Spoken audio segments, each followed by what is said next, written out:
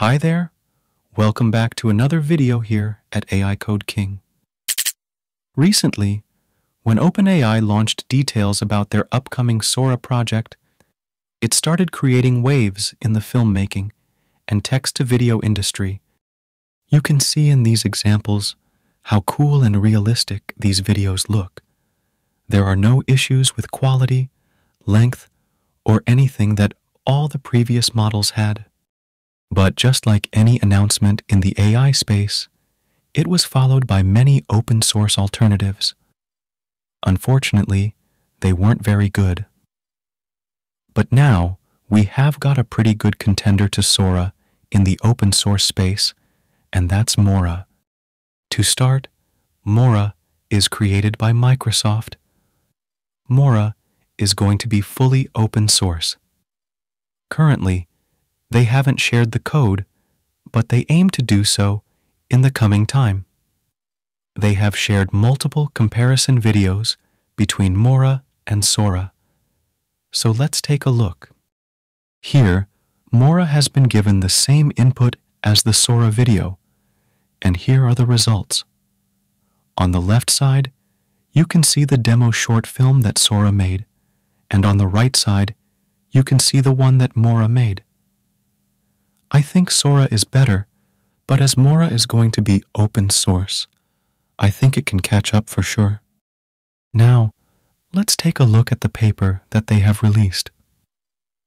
In this paper, the authors discuss that ever since the release of OpenAI's SORA, there have been no alternatives to it that are on par with it. They also discuss that there is a need for a new video generation framework because current models are closed source.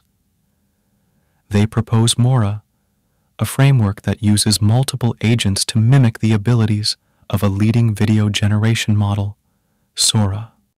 MORA can perform many of the same tasks that SORA can, including text-to-video generation and video editing. The authors believe MORA's open-source nature will aid future research.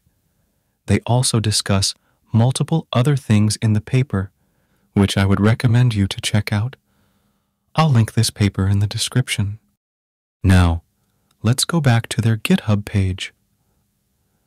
As we see here, they say that they will be releasing the code in some time.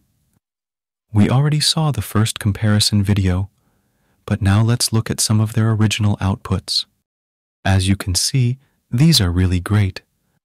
Obviously, they are converted to GIFs, which make it lose some details, but I think these are pretty good generations for an open source model. It is really amazing to see open source starting to progress so much.